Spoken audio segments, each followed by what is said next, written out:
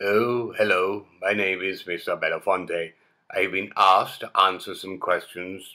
Wait, yes, thank you, thank you.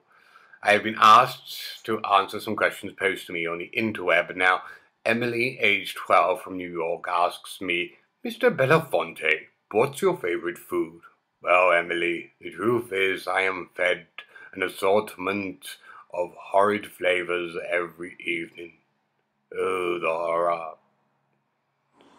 It may look like I'm enjoying it, Emily, but in truth it tastes like a badger's scrotum.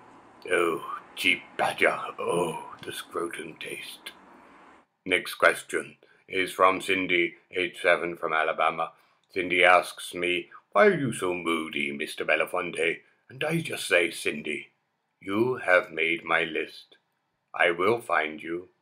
I will destroy you.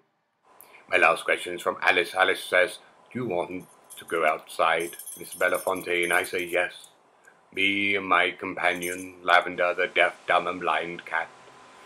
We long for freedom, to chase the birds.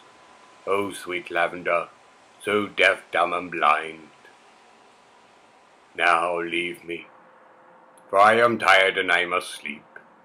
Goodbye.